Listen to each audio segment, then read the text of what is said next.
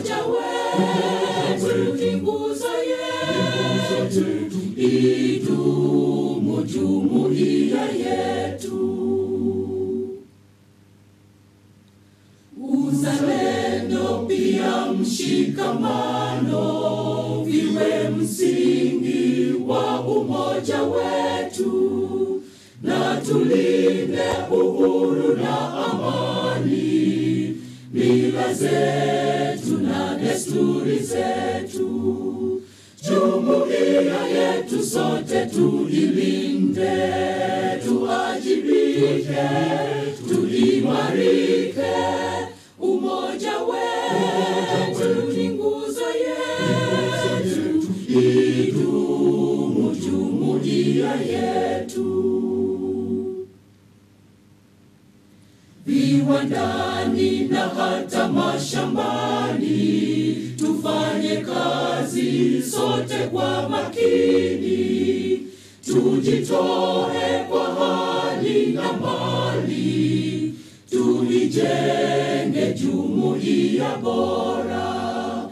Jumuiya yetu sote tuilinde, tuajibike, tuimarike. Umoja wetu ni nguzo yetu, idumu jumuiya yetu.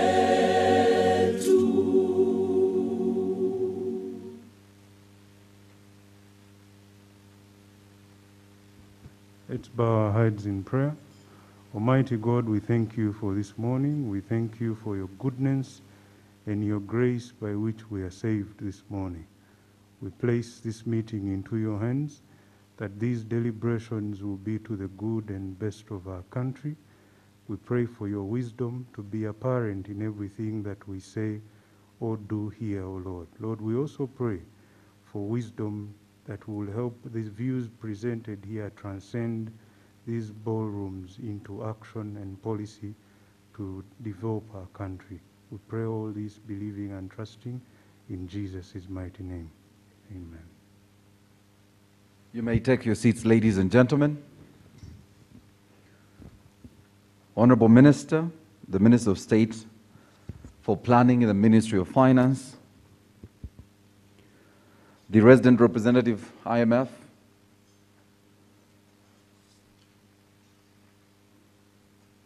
I'm trying to be very careful with the protocol, so you will bear with me.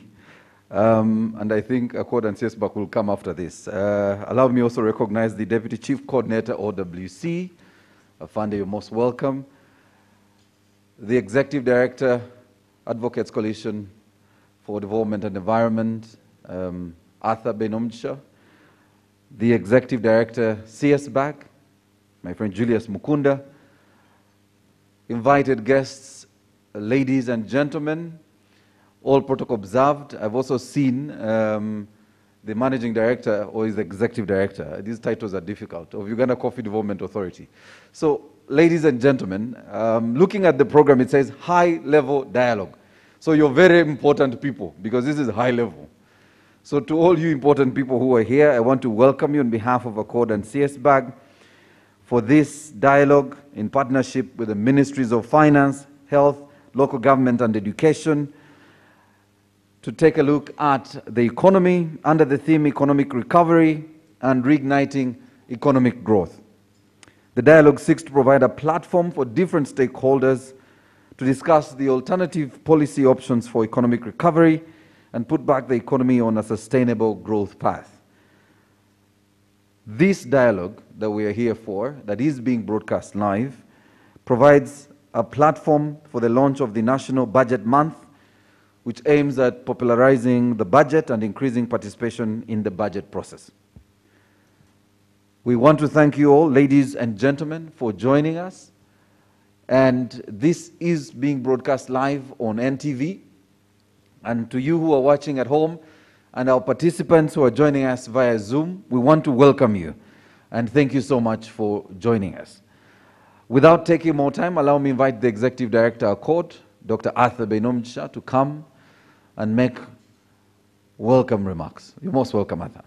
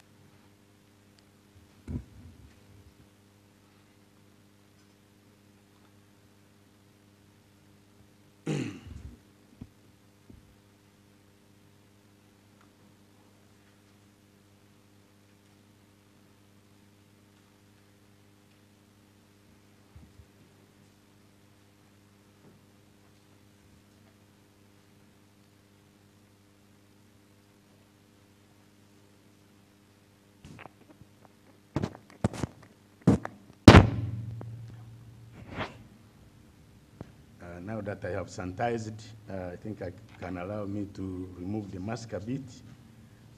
Because these are matters of death and life, we cannot play with them. The Minister of State for Finance, Honorable David Bahati, the Minister of State for Local Government, Jennifer Namwangu, in absentia, she will be joining us shortly. The IMF Resident Rep, Representative Elizabeth Caprichis, I hope I pronounced it very well. The Deputy Coordinator Operation Wealth Creation, General Angina. My colleague, the Executive Director, CS Bag.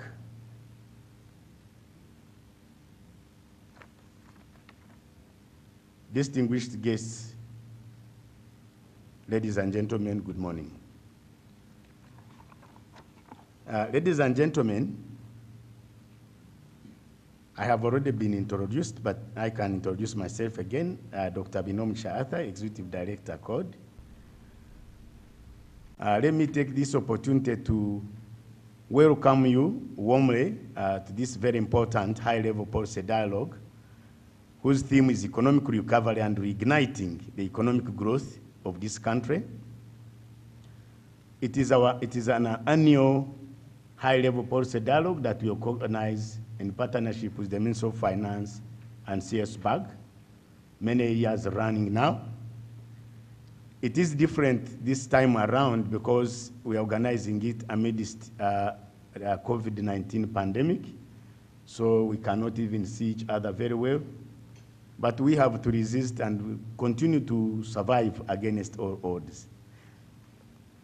Ladies and gentlemen, let me appreciate first Honorable David Bahati, that in spite of your very busy schedule, because I understand that the Parliament will appropriate the budget today, but you made it, and this shows the commitment that you have in the partnership that we have with you and CS BAG. I think you could applaud the Honorable Minister.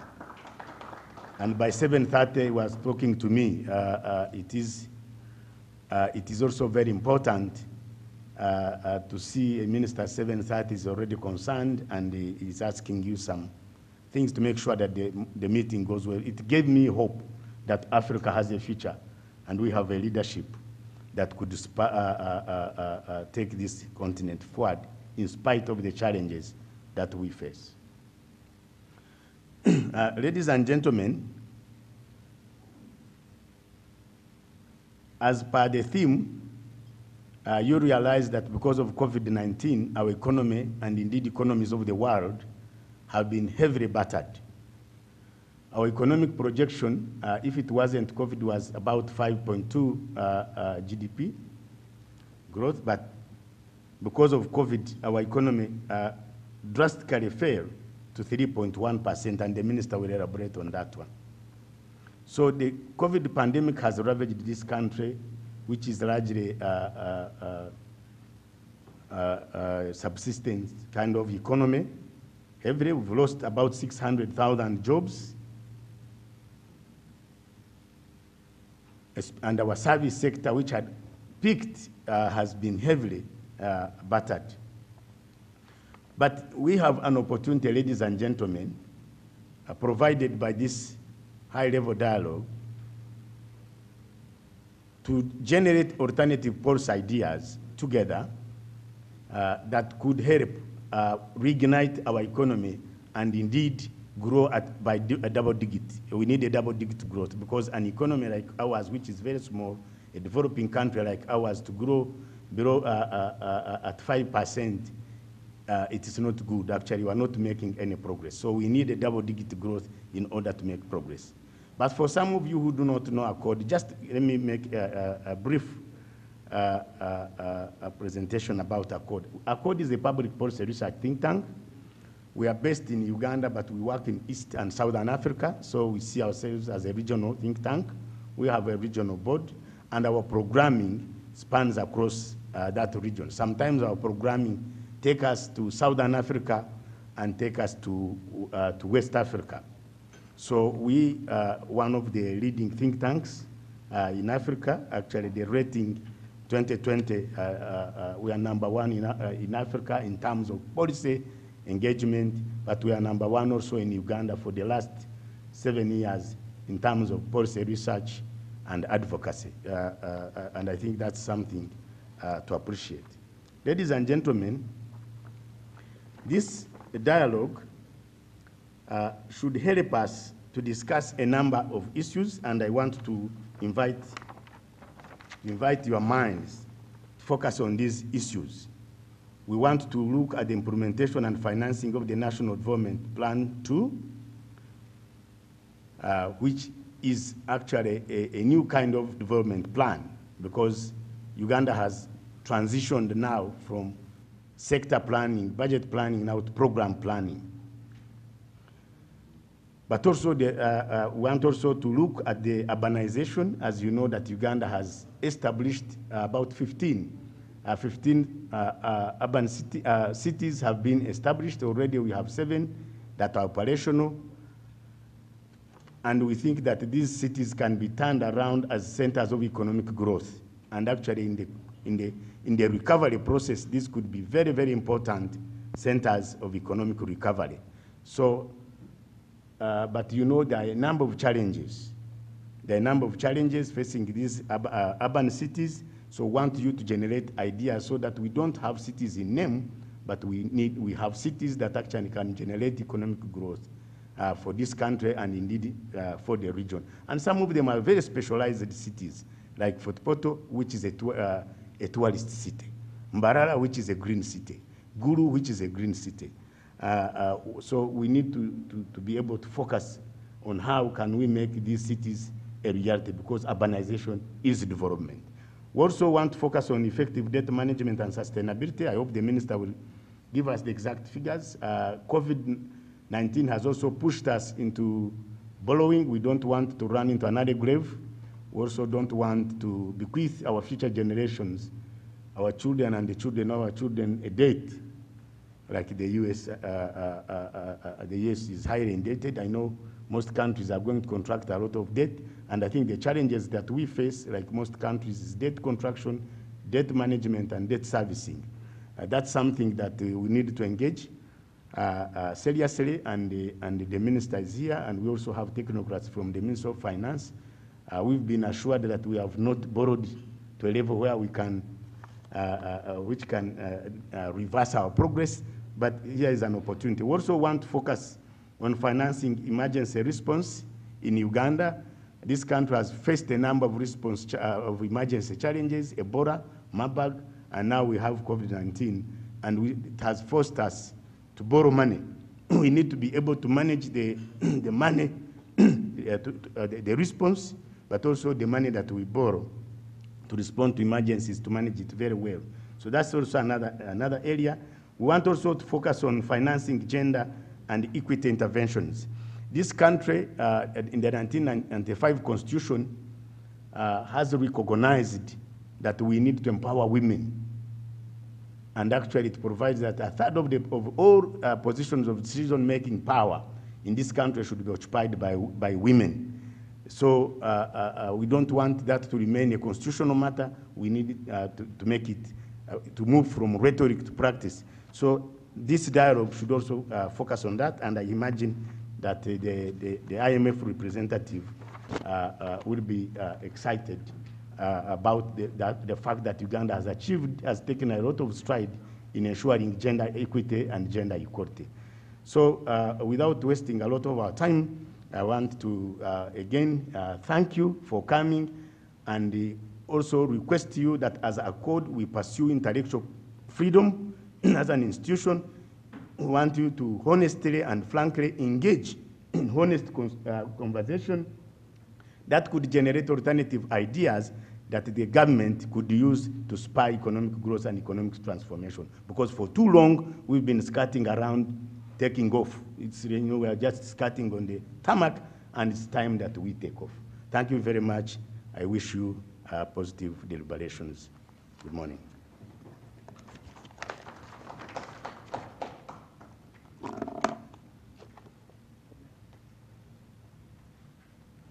if there was a measure of the state of the economy based on how we have clapped, then we are really doing badly. So I think we can do better. A round of applause.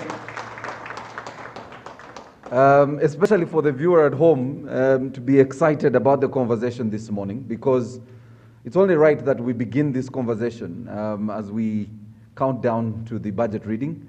So allow me, and Arthur was offering context to this conversation, allow me also ask Julius to come, the Executive Director, CXBAG, to come and dig into the context before we open up the conversation. You're welcome, Julius.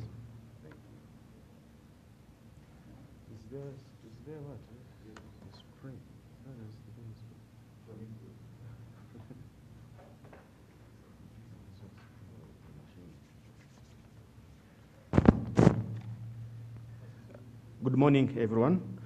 The Honorable Minister of Finance, State Minister for Finance, the IMF representative, and the other development partners, government agencies, local governments, civil society. Allow me also to recognize in our midst the chief coordinator for Operation Wealth Creation, and also to thank Arthur, my colleague and friend, for a good welcome remarks.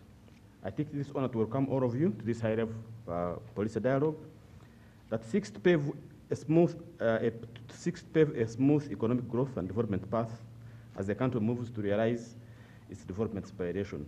You are all aware that Uganda has exhibited resilience to the health impact of COVID, as witnessed in the low numbers of COVID cases and deaths compared to other countries. Whereas the health impact of COVID in Uganda has been relatively minimal, the negative economic impacts have been great. The anti-COVID containment measures affected different sectors in varying magnitudes, but aggregate economic activity in the country was subdued and many citizens plunged into poverty. This is corroborated by Uganda Bureau of Statistics 2020 statistical abstract that noted that 8% of Ugandan overall household moved out of poverty, while 10.2% moved back into poverty. This therefore means that more people fell into poverty than those that were lifted out of poverty. Today is an opportunity to discuss key parameters that are central in aligning Uganda's subdued economy and enhancing socio-economic transformation of citizens. It creates a platform to discuss, to cushion the economy from predictable risks, like to delay the country from projected desirable growth trajectory. Ladies and gentlemen, prudent public finance management is central if Uganda is to attain her growth and development aspiration, in addition to aiding the economy gradually recover from the devastating COVID-19 shocks. We need to find answers and workable recommendations to address PFM challenges, which include, among others, inadequate domestic revenue generation, rising debt that makes Uganda susceptible to fiscal risks, inefficiency in public investment management, and limited local government financing. Ladies and gentlemen, over the years, we know that our domestic revenue to GDP ratio has been at around 13%, which is lower than the average sub-Saharan Africa of 15%. It is therefore critical and important to ensure that we expand our taxation base. Instead of deepening, we should be looking at widening. We should ensure that we support local governments to collect even revenue on behalf of URA. We should be able to improve the rollout of taxation reforms. I would like to see the e-tax stamps, the e-invoices, and all these reforms trickle down from Chisoro to Koboko, not only in Kampala. We should be able to support Uganda Revenue Authority financially and also physically to collect more taxes. On debt, our debt apparently stands at 65.9 trillion as of January 2021, according to the Bank of Uganda. This has increased to 16.7% in a period of 6 months, as the stock of public debt stood at 56.5% of June 2020. This shouldn't be a problem, but I think the cost of debt servicing is very critical. It's a challenge. Implementation of the projects funded by loans is still a big challenge, and our capacity to absorb the loans that we have got is also a big issue, as raised by the Auditor General's office. Public investment management is central in realizing government socio-economic transformation and aspirations.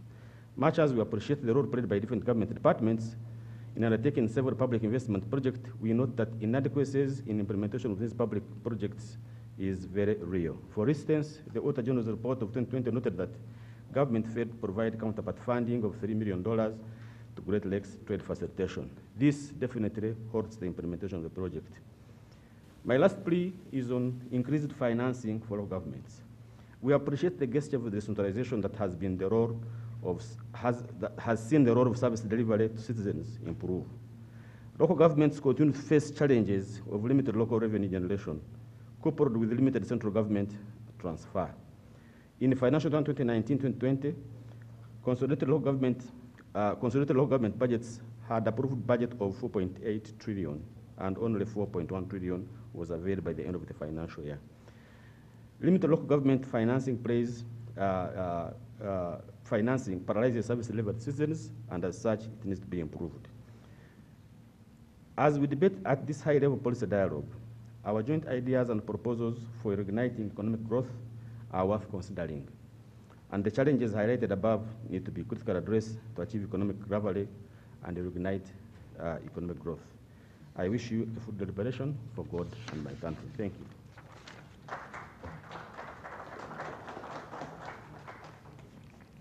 Thank you very much, Julius. And without wasting time, allow me to request Arthur. Arthur, please come and invite the Honorable Minister to come and address this august house.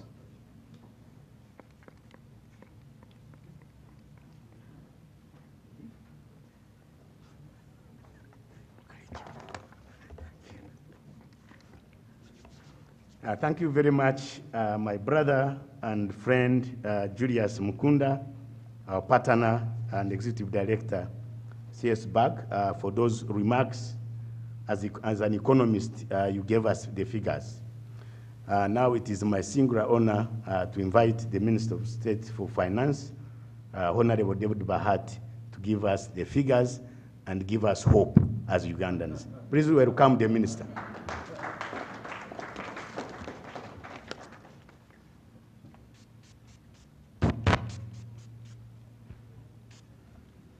Thank you very much, my brother. The country rep for IMF, the deputy coordinator of wealth creation, the incoming member of parliament, Katesh, who was our commissioner for customs, ladies and gentlemen, good morning. First, I want to thank you for inviting us to this important dialogue. And I think these sort of dialogues are very important because we discuss and then have feedback as government on how we can improve our policy formulation. So I want to thank ACODE and all other organizations that have come together to put up this high-level dialogue on our economy, on how we can improve our resource mobilization and other issues. Secondly, Mujisha was saying that people were not clapping, and that could be an indication that maybe they are not making money or the economy has some issues. I a little bit disagree with you because you see, Mujisha, money doesn't like noise. So when people are making money, you are likely not going to have a lot of noise around. And also, I'm not going to be tempted like the Director Code was to remove my mask, because as you know, COVID is still rising, and it's important that we keep the mask on. That's the only assurance we have, that we keep washing our hands as regularly as possible, sanitize, and keep the social distancing. So I'm sorry if you don't listen to me properly, I'll keep the mask on. So I would like to thank you for organizing this high-level policy dialogue on the budget. And on this occasion, I would like to highlight the following, which will be the basis for your discussion moving forward. One, we want to know the focus for the financial year 2022 budget. The financial 2021-22 budget focuses on interventions aimed at policies required to sustain the recovery from socio-economic setbacks caused by the world COVID-19 pandemic. It also focuses, and this is very important, on the transformation of the 3.2 million households engaged in subsistence economy into the money economy, and finally focuses on domestic revenue mobilization strategy. It's important to note that out of the 8.5 million households we have in Uganda, these are households, 3.2 million live in subsistence economy, meaning that 2 out of every 5 households live in subsistence economy. It's where our efforts are geared towards, because we think if we can lift these households from subsistence into a money economy, then you increase your economic base, you increase your revenue mobilization strategy, you increase the quality of life of Ugandans, which is the ultimate goal of the NRM government. To achieve this, our resources will be invested in strategic areas that will secure Uganda's long-term economic future through industrialization for inclusive growth, job, and wealth creation. I also want to mention something about our macroeconomic outlook. Despite the setbacks of COVID-19 that drove our growth from 7% to now 3.1% in financial 2020-21, the economy is gradually picking momentum and is expected to improve over time, with real GDP growth projected at 6 to 7% in the medium term. And we also think that we can continue sustaining low inflation rate. The projected improvement in economic activity is based on the potential recovery in the aggregate demand based on 1, sustainable peace and security. And those of you who have been watching, we have been having a huge debate about whether we should increase money for security or not. And in the House, especially in the committees, we have been telling them that this is actually the base. If you don't have peace and security, you can't talk about manufacturing. You can't talk about education. So peace and security, to us, is a foundational issue. The second is political stability. Political stability. And want to thank the people of Uganda for giving His Excellency the President another mandate, the NRM government another mandate. By the way, we scored over 70% of the MPs that are incoming. So we have enough majority in Parliament to pass any policy that we would want to pass in the House, as long as good for our country. So this political stability is a good thing. It attracts investments, it builds confidence in our economy, and it's what we are committed and committing ourselves to attaining in the short and long term, The third is better economic prospects in the oil and gas sector following the completion of the final investment decision last month. And also, we think that our public policy strategy of vaccination, I hope many of you have been vaccinated, those who qualify. There are people who were scared a bit, but I want to encourage you, if you are qualified, please do and get a jab. It is very, very important. It protects you, protects your neighbor, and helps the economy. And also, to depend on our collective and personal effort to fight this COVID pandemic. The Minister of Health, Honorable Jenna Cheng, yesterday told us that the numbers have started coming up again. So it's important to know that the responsibility to protect yourself begins with you before you ask government. And you can only do this by putting on a mask, washing your hands, and social distancing. The fourth, continued efforts towards infrastructure development and also dividends from our efforts for import substitution and export strategy. Then lastly, food security. You know, our economy is one of the few economies in the world that actually sustained a positive economic growth of 3.1. You can check, and I hope Julius and Arthur will be able to demonstrate. I've also seen Gobi here, that actually was one of the few countries in the whole world that sustained a positive economic growth, despite the setback of coming from 7% to 3%, but it remained in the positive. And one of the reasons that we think remains a positive was because of food security. People had food.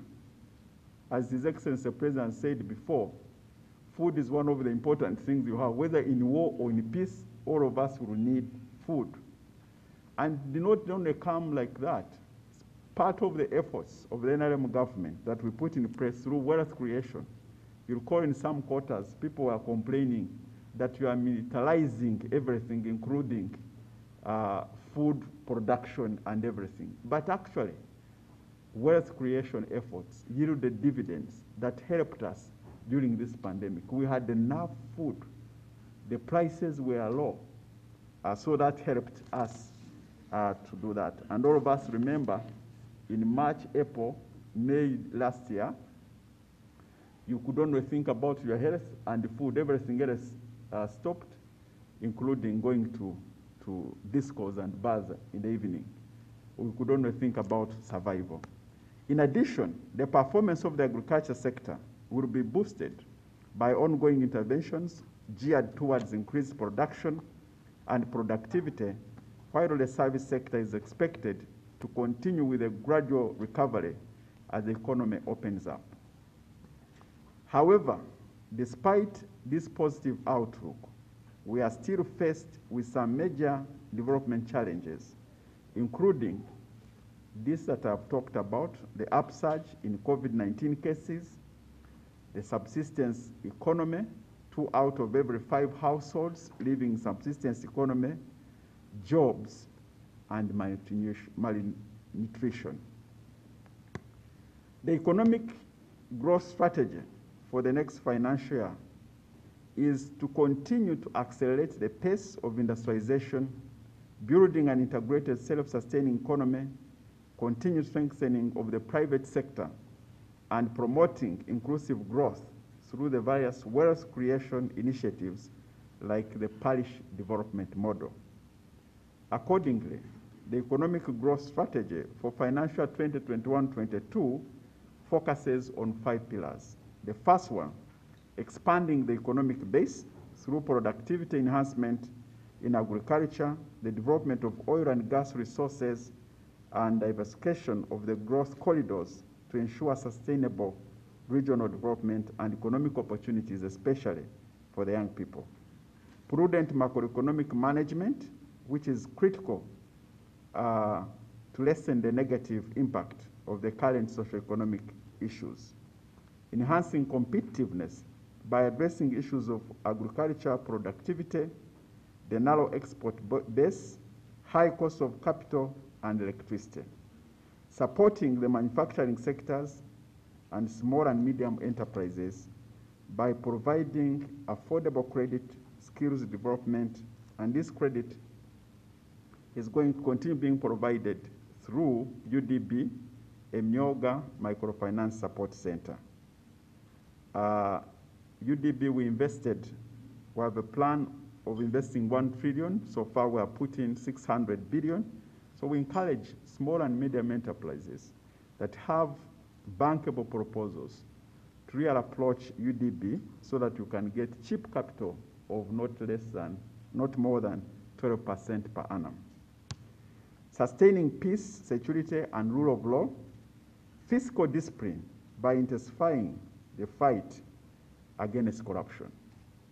And fighting corruption is the primary where responsibility begins with you and then all of us combined, we can defeat corruption.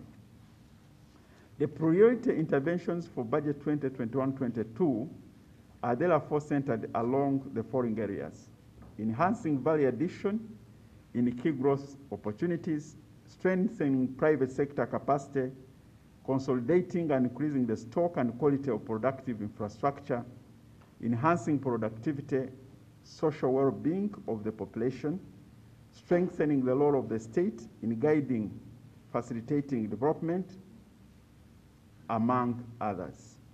But ladies and gentlemen, allow me to speak about one of the key strategies for the next financial year for expanding our economic base and intensifying the fight against poverty: the parish development model. In the coming financial year 21-22, government will invest 200 billion to start the implementation of the parish model. This model is aimed at taking the whole of government development effort to the parish level. First and foremost, to lift the 3.2 million households living in subsistence economy into the money economy. This model will focus, among others, on the following pillars: production, value addition, and marketing; mindset change, community statistical data strengthening, infrastructure development, and financial inclusion, where we are putting a revolving fund. And in the next 4 months, beginning with May, if Parliament passes this today or tomorrow, we'll start the prior actions for its implementation, recruiting over 5,000 parish chiefs in the country, strengthening and training the parish development committees, and also collecting data to inform the implementation as we move along.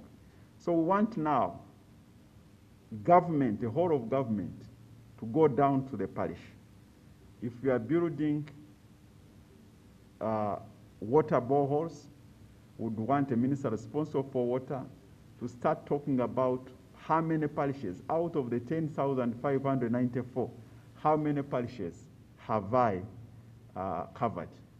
How many parishes have primary schools? How many have other infrastructures?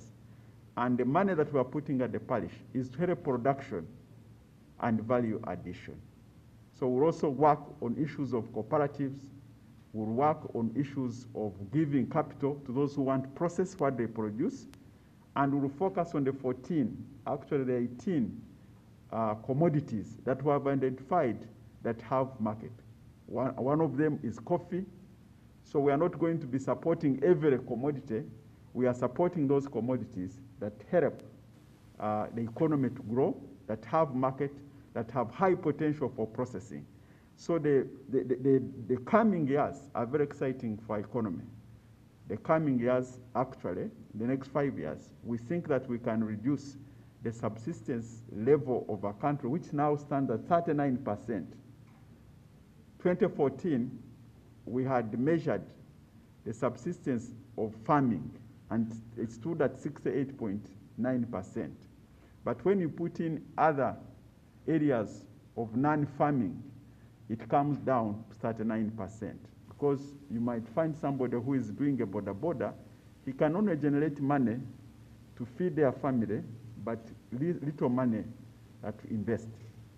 So when you put everybody in the loop, farming, subsistence farming, and other forms of subsistence, it comes down to 39%. And in absolute numbers, 3.2 million households out of the 8.5 million that we have. And that's going to be our target. So people will be having access to capital at the parish level, those who have what to do. They will be getting training. We shall be intensifying mindset change and other things that help get them out of subsistence level. How will this budget be financed? So we've talked about the focus, the macroeconomic outlook, the budget strategy for 2021-22. Now I want to mention something about the financing of the budget. Because Arthur told me I have exactly 15 minutes, and if I go beyond, please stop me. The financing of the budget. The budget for next financial year will be 44.7 trillion Uganda shillings, and will be financed by a mix of domestic resources and external financing. Domestic resources will be 22.4 trillion, but if you add other sources of non-tax revenue, comes 25.1 trillion. External sources, 7.5 trillion. Domestic refinancing, 8.5 trillion. Oil fund, we are getting some money from the oil fund of 200 billion, and that's how our budget will be financed. There's an important issue that the whole public is interested in and actually is concerned, the issue of public debt. I would like to use this opportunity to inform Ugandans that debt, our public debt, remains sustainable in the medium to long term. As of December 2020, the stock of our debt was at $17.9 billion US. And out of that, 11.69 was external, and 6.29 was domestic, which actually came to 47.2% of our GDP in nominal terms. Recall, we had agreed with the East African countries that to be cautious as we move forward, we should remain within 50% as a threshold. Kenya now, I think, is at 60. Rwanda has moved, and other countries. And if you compare with what Arthur was talking about to the US, there are those countries that are actually in 200%. So with the current requirements to finance the much needed infrastructure projects, because we have a choice to make, should we continue using the 22.4 trillion annually that we likely to collect, and out of that we remove the fixed cost of salaries, 4-point-something trillion. We remove issues to do with interest, and remain with something like 6 trillion for investment. Should we continue using that 6 trillion to invest the infrastructure that we need progressively, and take probably 50 years or 60 years to finish all the investments in infrastructure that we need? Remember, you need a railway to reduce the cost of doing business. Everybody has, if you go around, the appetite for services is increasing. So should we continue, and I hope we'll get some responses from this dialogue, should we continue to use the little money that we have domestically to finance our infrastructure, and therefore take like 50 to 80 years to complete them? Or should we borrow now and finish them and generate more money and grow the economy? That is the choice, friends, that we must make. So the choice we are making, we are saying let's borrow more money now, cautiously, finish the infrastructure now, because when you build the road, you take another 30 years, if it's built very well, another 30 years to think about the same road. If you borrow money to do a standard gauge railway, it will probably take you another 50 years to think about a railway. So think about this, and also giving some suggestions. So the question is, should we use the little money that we collect and take almost eternity to build the infrastructure we need now? Or should we borrow and invest it now, generate revenue, grow the economy? Because when you build the infrastructure, you're actually building the economy. It's now easier to move from Kabale to Koboko. It's easier to transport the goods that we are producing in the upcountry. So that's a choice. And the choice we are making now, we are cautiously going to borrow more money, invest in infrastructure for the next 3 to 4, 5 years, finish the infrastructure, grow the economy, get the oil out of the ground, and be able to balance our budget. So given the needs of the infrastructure that we have, roads, electricity, railway, to be able to lay a solid foundation for our economic takeoff, our debt level will go slightly above the agreed threshold of 50% to 51.9% in financial 2021-2022, and will come down again to 48.7% in 2024-2025, and beyond that time, it will continue coming down, and we are likely to see it after 7 years coming to 37%. So that is the choice that we have made, and that's a choice we want Ugandans to understand.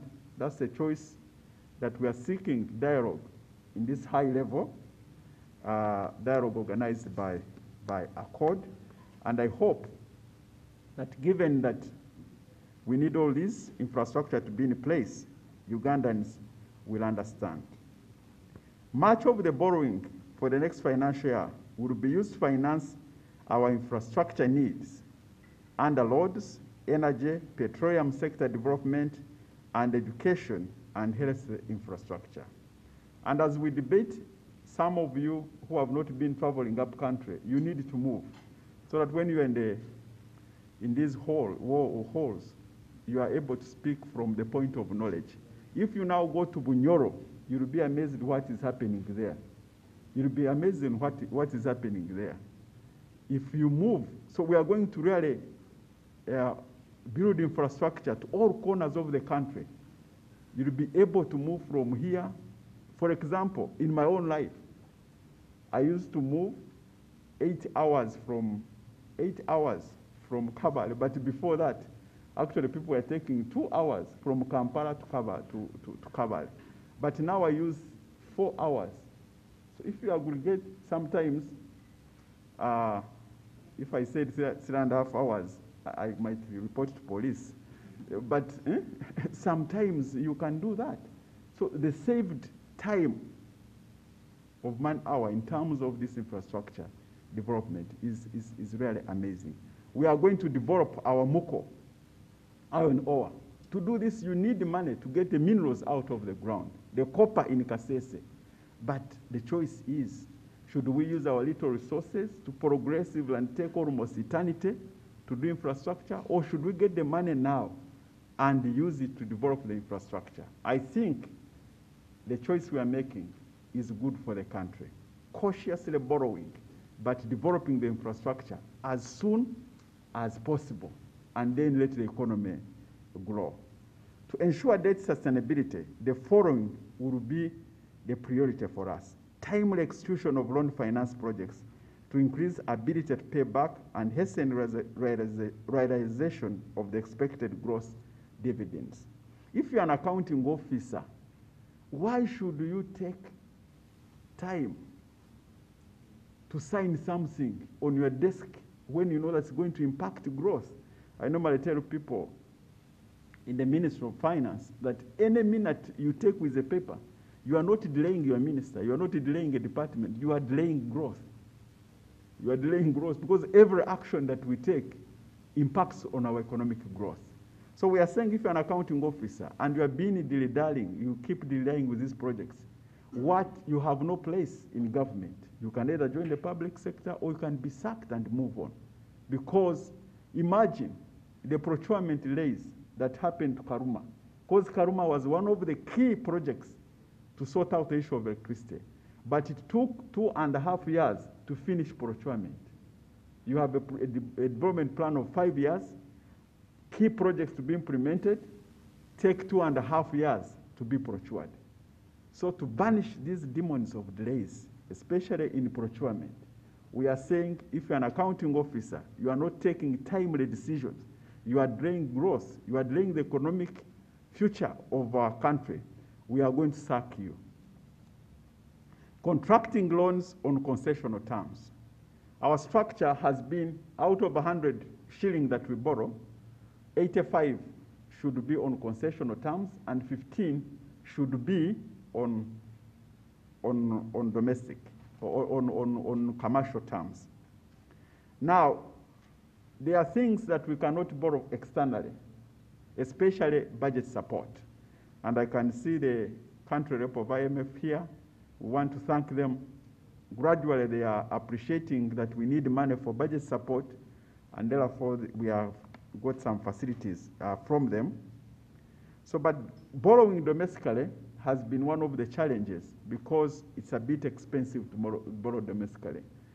The Gobis and others have been arguing that you overcrowd the private sector. But the evidence actually is not in your favor, because the evidence shows that despite our borrowing from the domestic, you still continue to have more liquidity lying in the banks, in the commercial banks.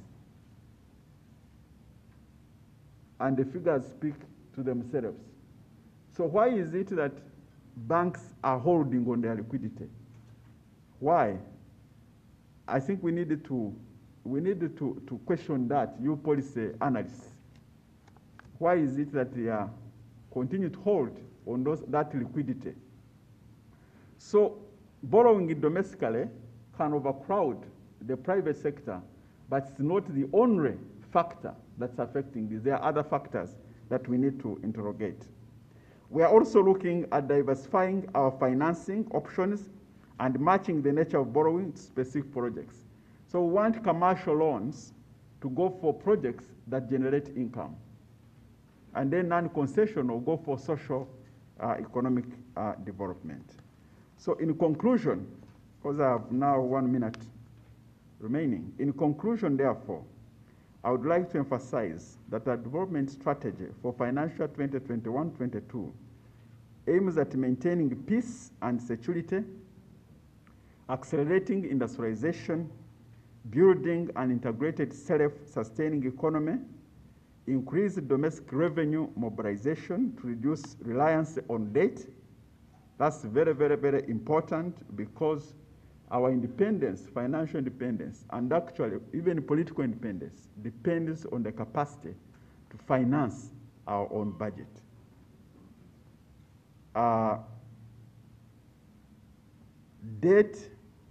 Reliance on debt, focus on lifting the 3.5 million households from subsistence to money economy. And in summary, we are investing more in our public service to the people of Uganda, not less. We're investing more because we want to create economic opportunities for all Ugandans, not just a few. I thank you very much. I hope this input will help the debate move forward. And as I told you, we are having a sitting now at 10 to do the appropriation. I will leave, but we have the Director of Debt here, Maris Wanyera. Can you stand up for, you can see the size. She's a bit stressed by, by this issue, so don't stress her a lot. So I thank you very much, and God bless you.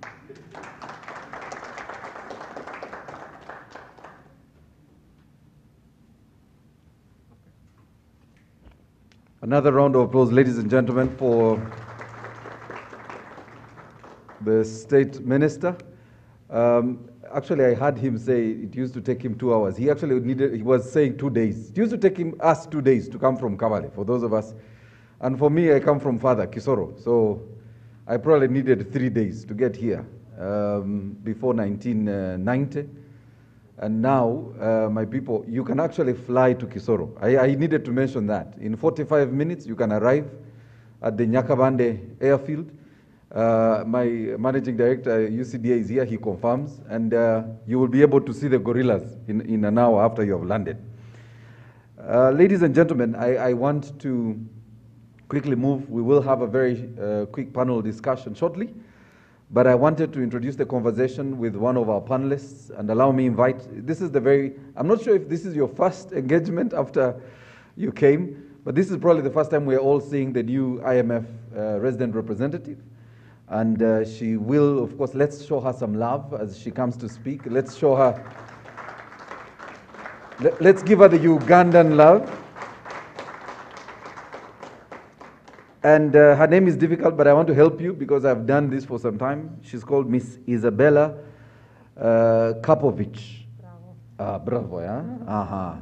She's Miss Isabella Karpovic, and she's the new representative of the IMF to Uganda. You're welcome. Thank you very much. Thank you all for having me here. And like Mr. Bahati, I hope I'm carrying a message of hope, but also of work that lies ahead of us. So I have prepared some slides for these presentations. I'm an economist, so I feel obliged to show you some numbers. I don't know if they're coming on the screen. Yeah, okay, never mind. I'll just go ahead. So Uganda has witnessed a very difficult year, as we all know, with growth halving compared to the past and unemployment rising, despite government's efforts to counteract the revenue shortfall while also fighting the disease and channeling resources to the population and businesses. The IMF financing and that of other partners helped, but it was not sufficient to prevent poverty from increasing. We are currently undergoing a mild recovery. We are not out of the woods yet. For the fiscal year 2021, we expect growth to be around 3%, rising to around 4% next year, and returning to pre-pandemic levels of around 6–7% that the minister was quoting as well from 2022-23 on, supported by resumption of the external demand as the rest of the world recovers from the shock of the pandemic, and leading to higher exports and the return of tourism. Oil production is expected to come on stream sometimes in 2024-25. So how do I move this? Okay, I hope you recognize your beautiful Kampala on the picture. Somebody help me with that? You know, in the IMF we have all these courses about copyright and how whatever you find on internet you cannot use. So now I'm going around taking pictures and using in my presentation. So that is from my backyard. So could somebody help me with? Oh, okay. So these are some of the numbers that I was talking about. You see some initial signs of the recovery. Business tendency indicators are gradually picking up, and the private sector, lending to private sector is also increasing. The legacy of the crisis is yet to crystallize fully. When some support measures that are currently in place are relaxed and the effect on social outcomes, including education, is quantified. For the time being, we can take stock of what is visible, fiscal deficits and debt, and prepare to take action. The fiscal impact of the crisis is profound and will take some time to unwind. In fiscal year 2019-20, the deficit reached 7.2% of GDP. It's expected to widen by an additional 2% of GDP this year. Going forward, fiscal deficits will narrow as the recovery strengthens. Debt will increase this year above 50% of GDP, but will remain sustainable, and I like to underscore this in line with what the minister said. It will come down gradually over the medium term as fiscal consolidation and stronger growth resume. What to do going forward? Post-COVID-19, the return to fiscal consolidation should be accompanied by structural reforms. These reforms should focus on generating inclusive growth and enhancing private sector and human capital development, including through strengthening public financial management and governance frameworks. You have probably already heard that the government is discussing with the IMF a financial program that will support the government reforms over the next 3 years. Here in this slide, you see some of the pillars of these programs, which you will recognize also in your NDP3 objectives. Domestic revenue mobilization, it's a government objective, and it boils down to increasing revenues by 0% of GDP per year over the medium term. Other objectives are increasing spending efficiency through strengthened PFM and public investment management, as I said earlier, increasing priority social spending by boosting social assistance programs and also financing the delivery of COVID-19 vaccines. In addition, the focus is on financial sector reforms to enhance bank supervision and resolution frameworks and implement the financial inclusion strategy while also protecting against cyber risks. Governance reforms are at the core of the program and will focus on enhancing the effectiveness of the anti-money laundering framework and preparing Uganda for the sound revenue management through EITI reforms. This is what I can tell for now, but I would like to add something about how we're going to finance, how should we think about financing the recovery going forward. So mobilizing domestic revenue is one of the pillars I already discussed. Pursuing concessional financing remains a priority, and the IMF program falls also into this area because it will be highly concessional and will embody a zero interest rate on borrowing. We strongly encourage the authorities to also pursue all available mechanisms to obtain partial and temporary suspension of the debt service on external debt going forward. And lastly, spend efficiently.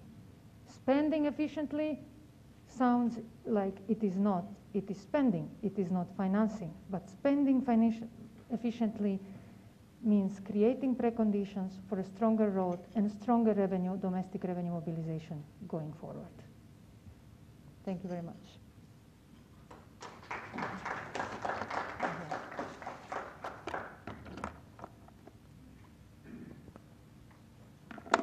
Thank you very much, Isabella. Feel free to pick your notebook and take a seat at the front as I invite the other panelists, our friend, the lecturer at Makerere University Business School, Ramadan Ngobi. Please make your way. A round of applause, ladies and gentlemen. The Honorable Minister did introduce the Acting Director, Debt and Cash Management, Ms. Maris Wanyera. Please take your seats at the front. Another round of applause, ladies and gentlemen. She's managing our debt portfolio. She's a very important woman. We will be listening to her. We also, representing the Commissioner of Domestic Taxes, is Ms. Julie Nsuba. Ms. Julie Nsuba is the acting commissioner, is the Assistant Commissioner, Business Policy under Domestic Taxes. Round of applause, ladies and gentlemen. Her size doesn't represent the taxes she's collecting. So I'm also very careful to mention that, because if you look at Maris and then the two don't.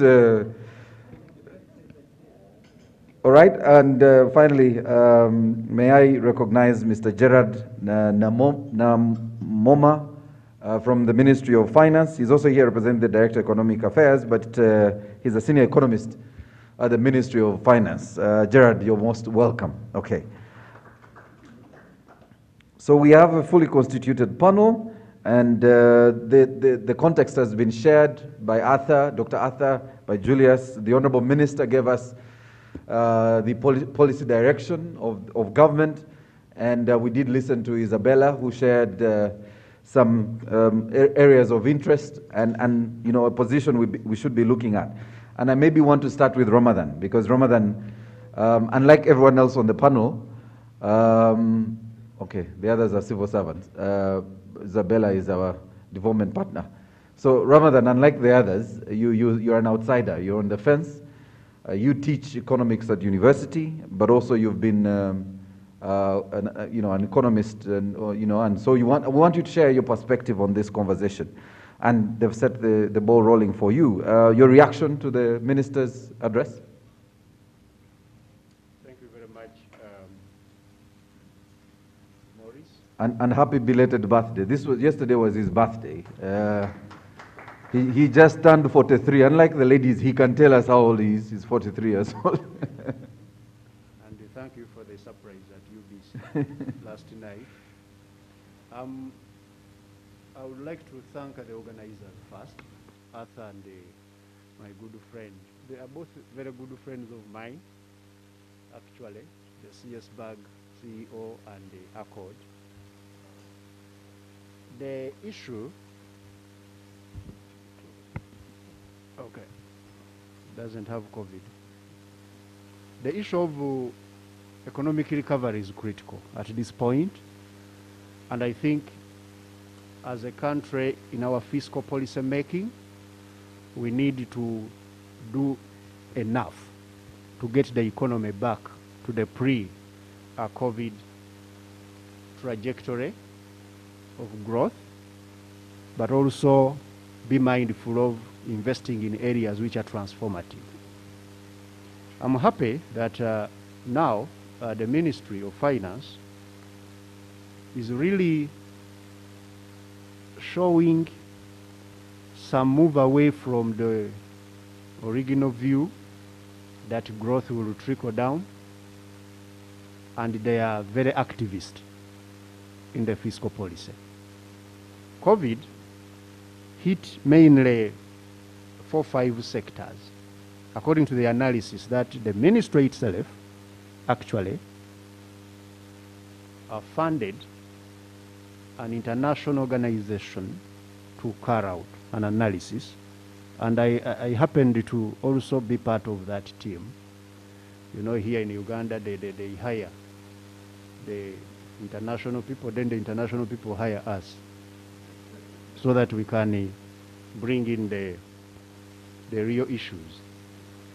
We found that tourism was going to shrink by 43% as a contribution to the shrinking of GDP. 43% of our GDP is going to come out of the shrinking, is going to come out of the impact on tourism. Then number 2, the trade, wholesale and retail trade. Because I would want us not to come down to the real issues, because I believe that's the economics which works. Wholesale and trade was going to contribute 26% of the shrinking of the economy. Then number 3, agriculture, contributing something like 15%. And then transport and storage, contributing 4%. Now, in this budget, we are preparing how much have we cushioned these areas so that we can get them back to the positions where they were growing. Remember, these are big employers, especially of our median Ugandan. A median Ugandan in Kampala, who has come out of agriculture, is mainly employed in the informal sector, in a smaller setting.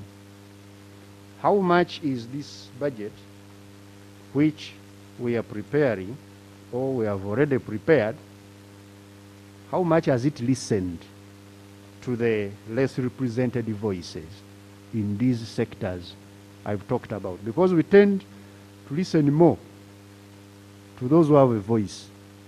But there are those who don't have a voice, and they are the median person in the economy.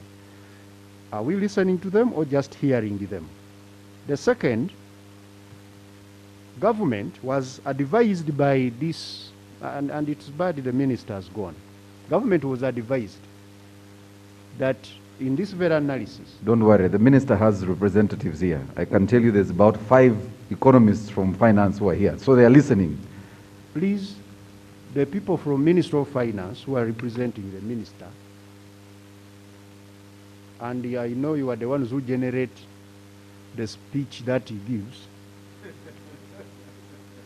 Please, in the analysis that was made, which is scientific, it was indicated that for us to get the economy to recover faster and more inclusively, we need to leverage private sector finance by investing not less than 100 billion shillings with the private financial sector to contribute the equivalent of at least 100 billion, so that 200 billion shillings are availed to small, medium enterprises for them to be able to get capital at less than 12%. Banks were willing, as long as government de-risks. We consulted all these financial institutions. They were willing, if government can de-risk using the SCF model to avail 100 billion, they are also willing to get the 100 billion and give money to SMEs that employ at least 5 people to access loans at less than 12%. This is not provided for. Instead, we hear a lot of UDB. UDB is not accessible for this category. Then after you've defeated somebody on UDB not being accessible, they point you to a MIOGA. A MIOGA not for this kind of formalized informal or SMEs. A MIOGA therefore micro, and they have already been selected, those 18 MIOGA. Some of them are politicians, others are just people in the villages, some former leaders, then a MIOGA for some women, a MIOGA for some youth, a MIOGA for... A MIOGA will not fund the recovery of businesses downtown Kampala. We need a funding to support them, and that will be my main point today. Quickly. Is the fiscal stimulus designed in a way, we need also to ask this question, is it designed in a way that is careful not to displace effective private efforts and creating what we call a moral hazard? What do I mean here? Are we designing the fiscal stimulus in a way that is supporting the right entities that need to be supported, or we are likely to face the perennial problem of Uganda of elite capture? You know, elite capture is very live here.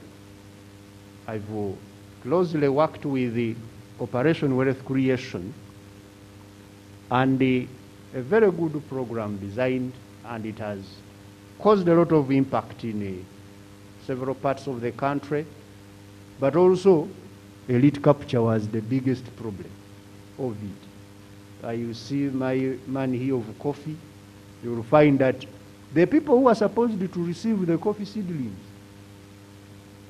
according to government funding, the 69%, whom they are calling 68, to those in subsistence, to formalize, you find coffee seedlings going to MPs, coffee seedlings going to clerks of these townships, going to business people. And at the end of the day, you can get so many bags of coffee, but when they are being produced by the elite, you haven't solved the problem that you wanted to solve, of getting people out of subsistence. So we need to be very careful with this one. And finally, you know, the minister commented on something, and I would want to end with this. The issue of debt. Because when you don't talk about debt, my good friend Arthur will not be happy and see us back.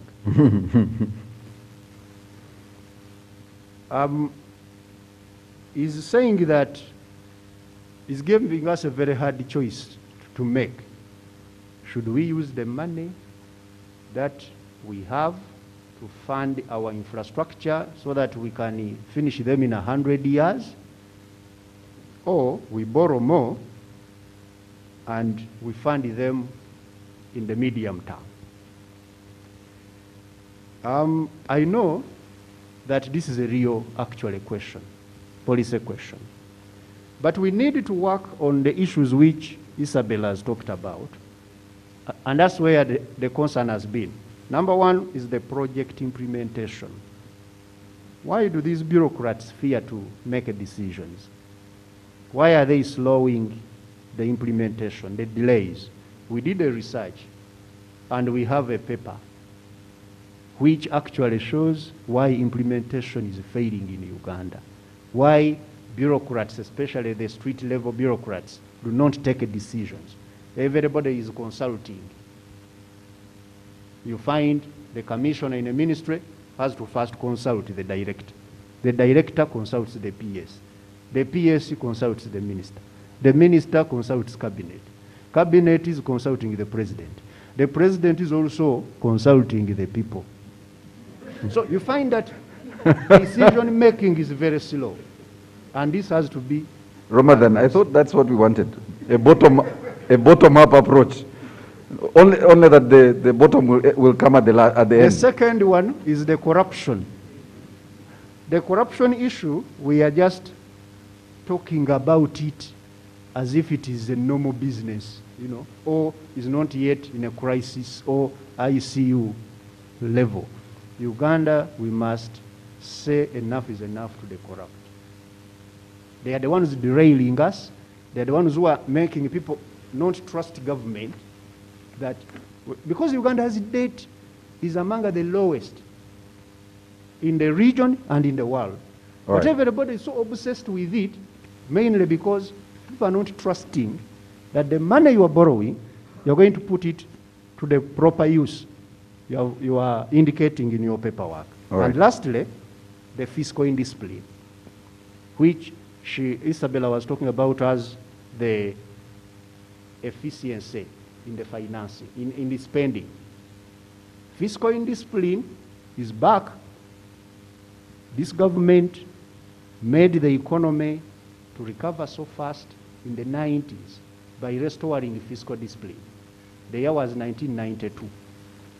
When the president said, if it means that all of us are going to walk, we are going to walk. But this kind of expenditure is not acceptable. Now, the government is growing. There are so many cars you saw on the road with the red number plates and blue number plates. People are just loitering around, spending a lot of money on things which are not adding to the GDP and the value of Ugandans. All right. That fiscal indiscipline has to be addressed. Ramadan, I thought you'd be happy. We are merging the agencies. So that is part of the solving of the problem. Thank you very much, Ramadan. Unfortunately, I don't have all the time Ramadan had for each and every one of you. So please be a little more brief. I think Ramadan needed to set the tone, and I guess you get the tone. He is speaking as a Muntu wa Wansi. I'm not sure he is a Muntu wa Wansi, but he lectures the Muntu wa Wansi, and he listens. I'm not sure he's just hearing, but he listens. And it would be nice to capture his conversation. And so I'll come to you, Maris, because he spoke to that. Maybe Isabella set the tone better for you by saying it's not as bad as we think it is. And so let's begin there. First of all, is our debt sustainable? Given that half of our domestic revenue collected is going to the debt and also the interest on the debt. Is this sustainable?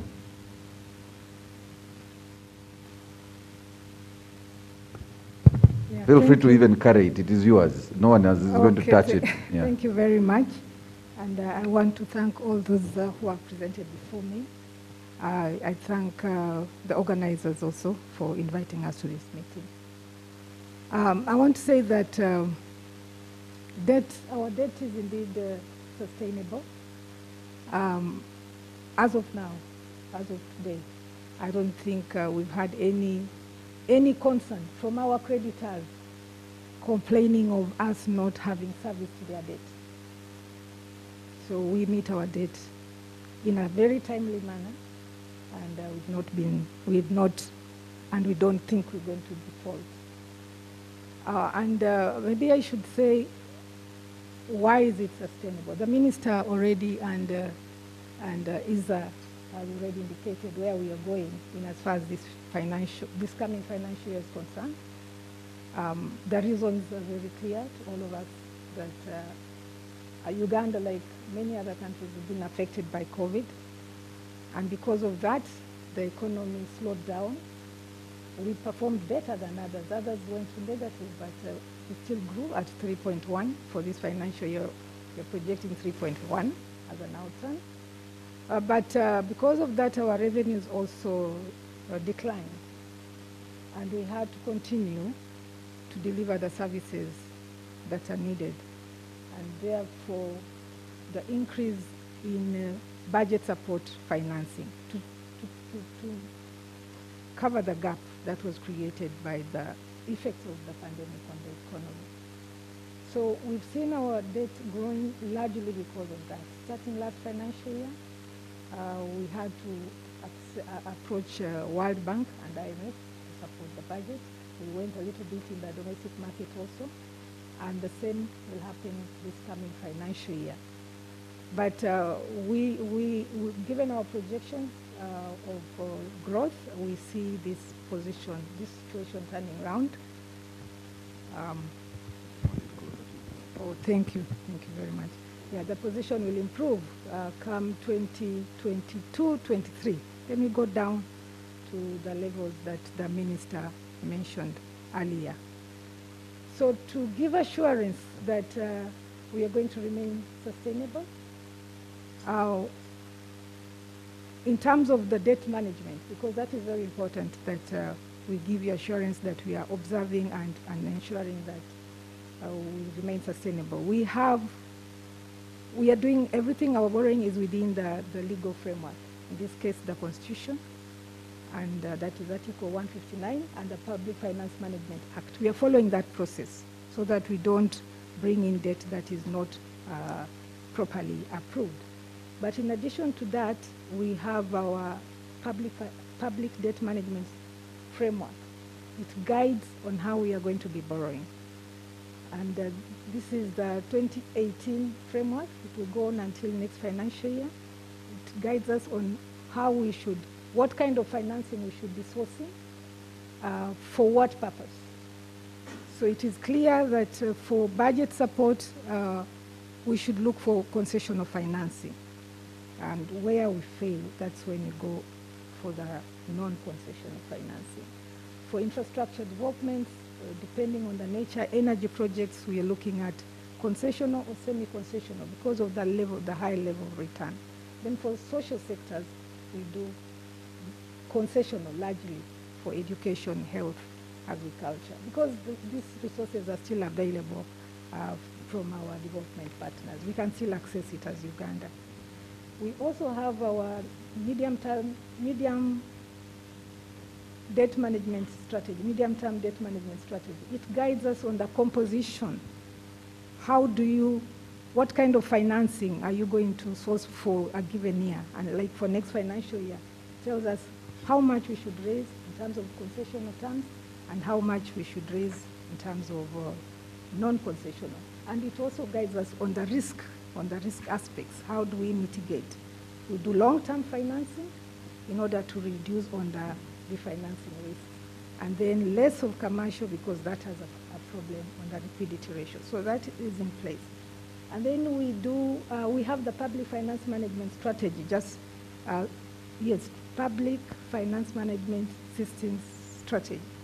This is addressing what Dr. Movi said earlier.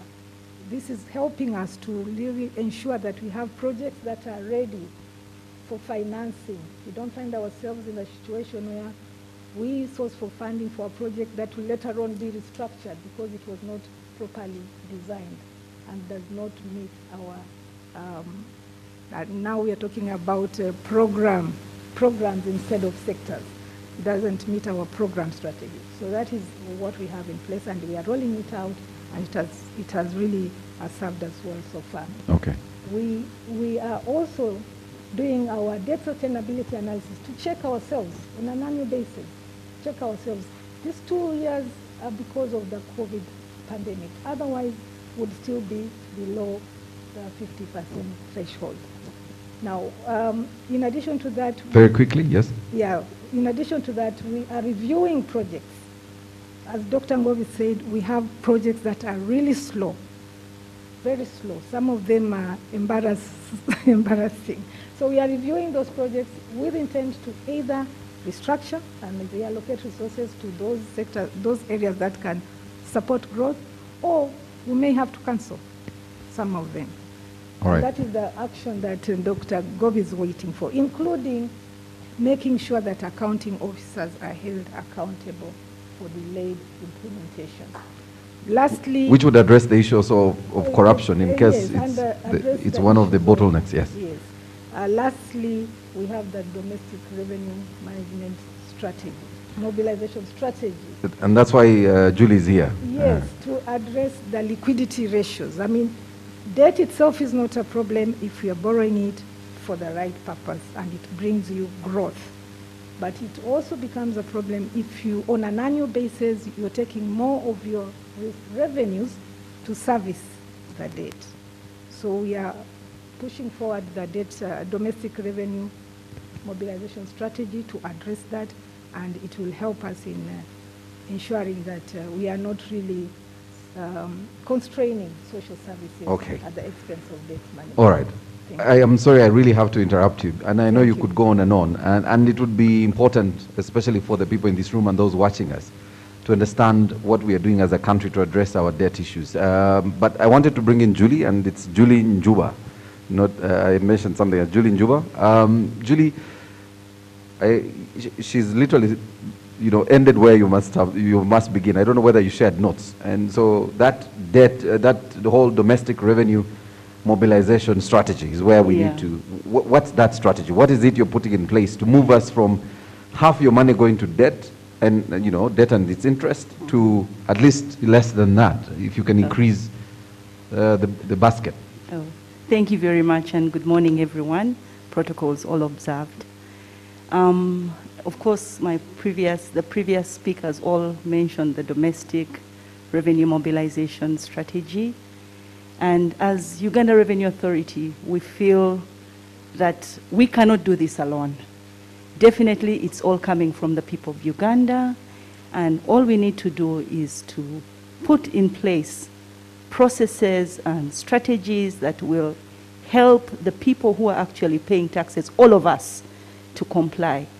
And some of the strategies that we have thought about, and we really will call upon the rest of the populace to come alongside, things like process improvement. We have put in place, we want to leverage, especially on the technology, processes like the digital tax solutions. I don't know if everybody has heard about that, where we have, so far, we have 6 products, but come July, we shall introduce 2 more. Why are we doing this? We want all people to pay something.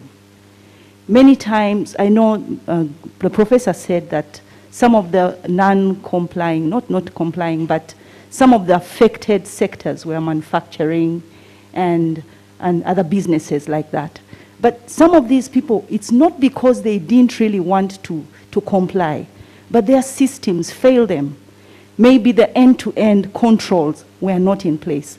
So we've introduced things like IFRIS, what is the electronic fiscal invoicing receipting solutions, which will help us, not only we as Uganda Revenue Authority, to be able to monitor real-time compliance, but it will also help the businessmen to be able to control what comes in and what goes out, and be able to account for it properly. So we are leveraging on these systems that we are introducing within the Uganda Revenue Authority to improve our revenue mobilization. But also, you need to hold us accountable. So we are improving staff productivity. One of the strategies is to improve staff productivity and accountability through training and holding us accountable. Every person who has spoken has mentioned the issue of corruption. And when I was coming, you stated that my size was not an indication of the revenue collected. However, I wanted to prepare them so that they don't believe that URA is doing as well as you look. Yeah. So I know that it's a pain everywhere. And no matter what we try to do, if we have pockets of corruption, then this revenue will not come in. Will not come in. So what has URA done? We are not only improving the staff productivity through training, but we are holding staff accountable. And on this note, one of our strategies was to improve administration by the introduction of the Assistant Commissioner Compliance Division. There is a division that has been set to hold us accountable. Corruption is not in URA. Corruption is out there. It starts with an individual. So if there is anything that it has a tendency of corruption, there is a division with a clear hotline which needs to be escalated to that office so that we as staff are held accountable. You don't have to sit there as a taxpayer. They are robbing you of the tax that would have come in, however little it is, to build the nation, and somebody wants to take it for their private use or through greed. These people, we should be held accountable. And I include myself because I'm part of URA. If there is a rotten apple, then the whole place becomes rotten. So that's another measure that we want to increase transparency. Transparency of Uganda Revenue Authority so that all revenues will come in. We're also increasing collaboration. The task of collecting revenue cannot be done by URA alone. We need collaboration. We are working with our stakeholders. We are increasing sharing of information with MDAs, ministries and departmental agencies. We would like to collaborate. We want exchange of information. We are improving our processes in such a way that we are interlinked so that when we have information as URA, we can share with other departmental agencies. And these people will also help us to be, for example, government is the biggest spender. But you find that the people who are actually receiving the businesses from government are not on our tax base. They are not even anywhere registered with us. So through exchange of information, integration of our processes, we will be able to improve our revenue collections. And then another thing that I want us to look at is our enhancement of our processes. Some of our processes are a bit complicated, which does not reach the omuntu wa wansi, like people said. I mean, you find that maybe our processes for registration are very complicated. We want to introduce simplified processes where someone can even register using a telephone, a mobile phone. Someone can pay their taxes at the comfort of their desk. And thank God, because of the COVID situation, I know it may not be good, but it has brought out the best. Now you don't even need to go out and reach out, and we as URA, we may not go out and reach out to these people, but they can reach out to us. We need to leverage on this technology, but also simplifying our processes, assessments. I know there's an outcry out there. Ledgers are not balanced. People are having all kinds of tax positions which create a problem for them to be able to comply. We need to simplify our processes to enhance compliance. And my colleague from Ministry of Finance will talk about the policies. But some of these policies, I will just pinch a little. I know that as of now, we have not hit our target for this year. This year alone, our target is 21.6 trillion. But as at end of April, we were at 15 trillion.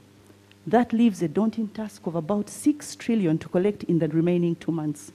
And I call upon all of us, yes, this is what is needed to service the debt. But if we are not hitting our targets, of course, COVID affected it in a way.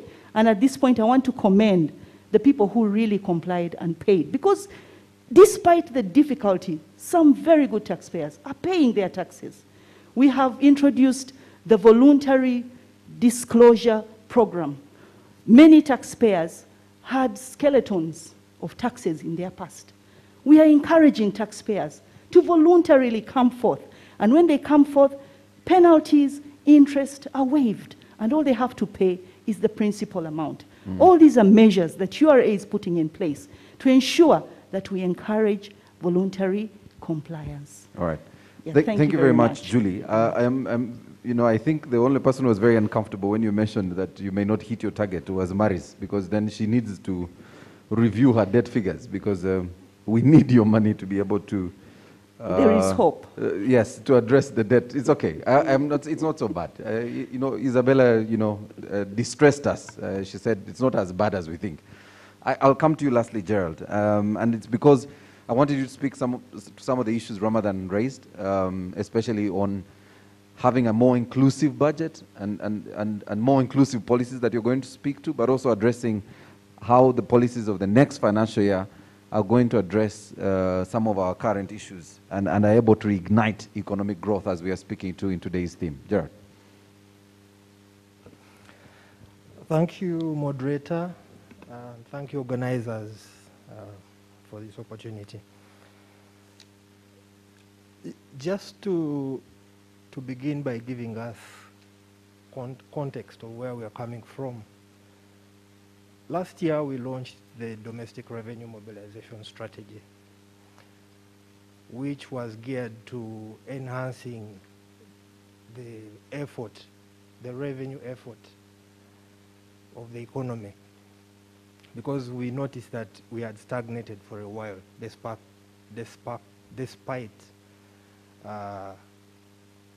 an upward trend of growth. So the revenue growth was not in tandem with economic growth.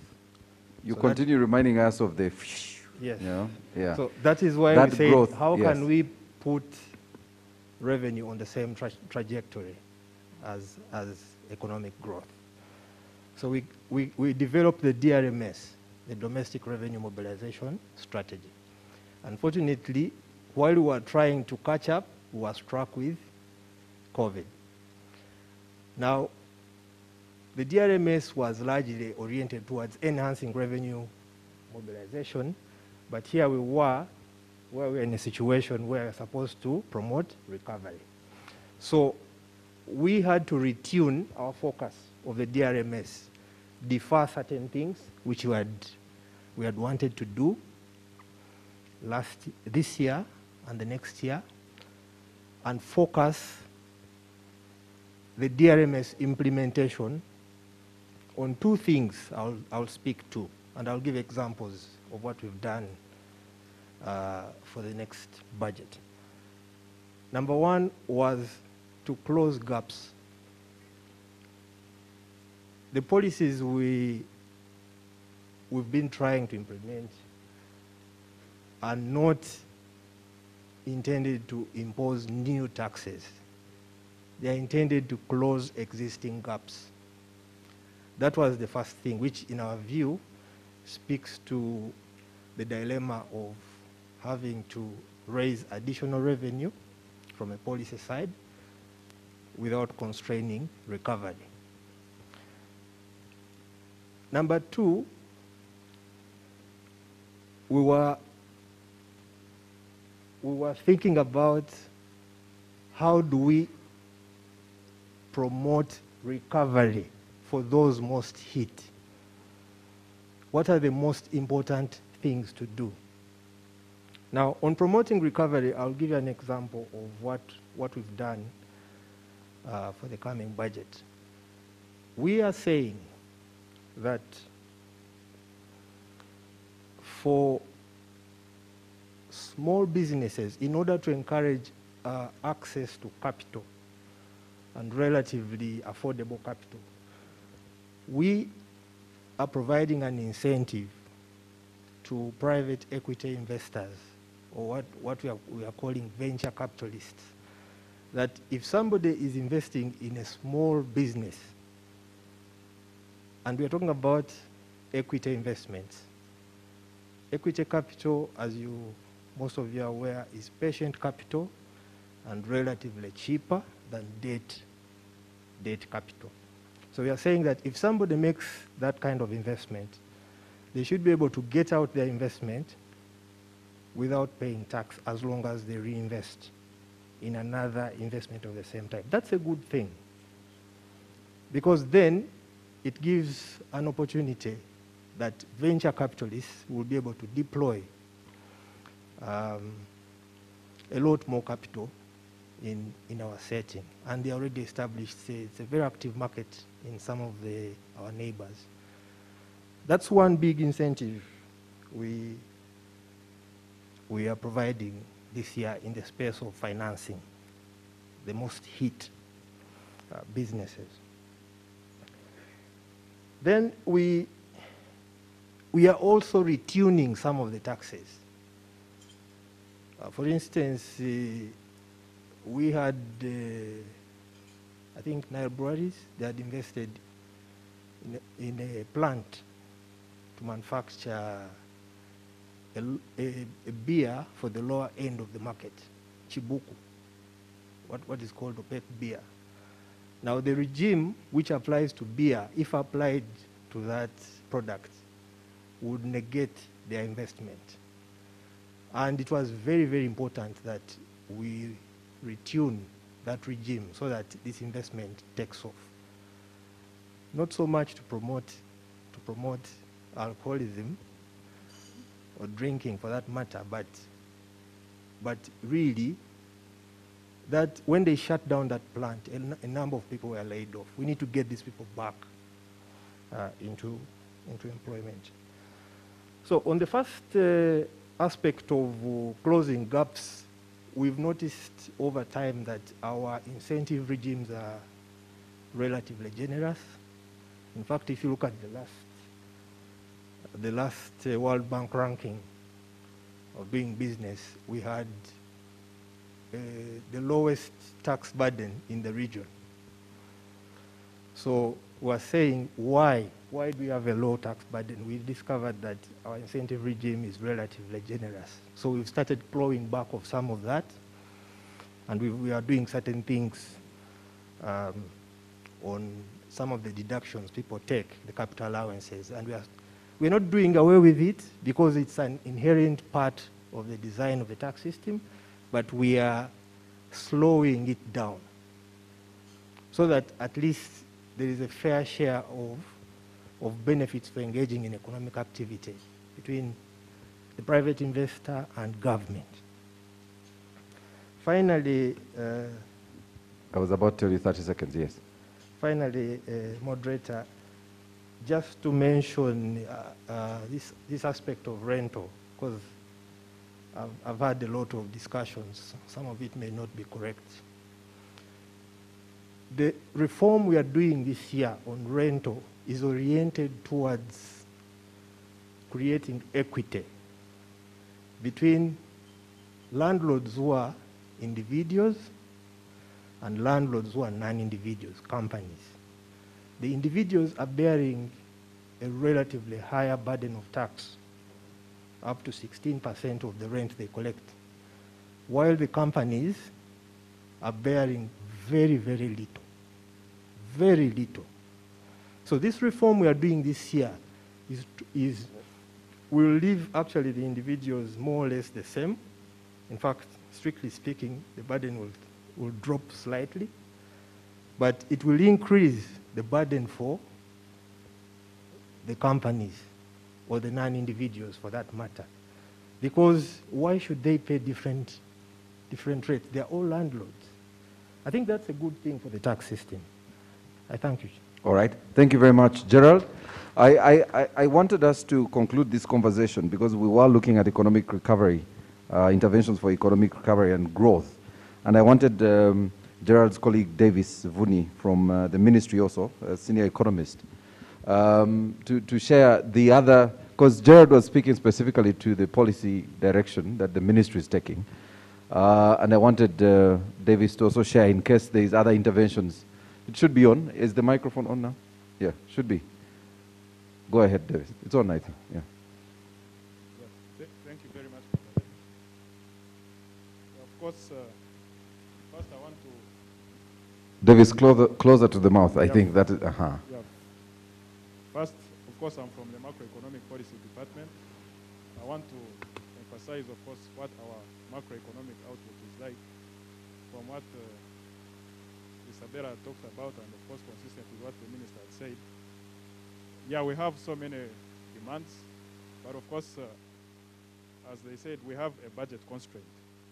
Don't think that much as we had a whole list of projects and lined up, we have a budget constraint, and looking at our medium-term macroeconomic outlook or framework, yeah, we intend to pursue consolidation, where, of course, currently because of the COVID pandemic, you'll see that our expenditure is almost slightly above 20% of GDP, but that is for this financial and maybe the last. But going forward, we are looking at bringing it down at least to less than 20% of GDP, maybe to 18, as we consolidate, so that our director debt, of course, is not, so that we move with her as she brings it back to the debt to GDP ratio to less than 50%.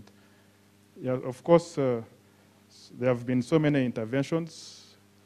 We had an economic response unit within the ministry, and this was to help bring together to coordinate the different special interest groups that were meeting, because it was a consultative process. When we came up with the stimulus package, of course, partly with Ramadan Ngobi, who was here, yeah, we had the people from the supply side, say the manufacturers saying, maybe we need this, cut on this spending.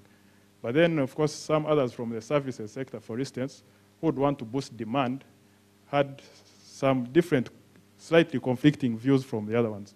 So that is why we had to come together and craft, a myriad of interventions, suggested interventions, but of course, interventions that would lead to a higher multiplier effect within the economy. But we identified the funding gap.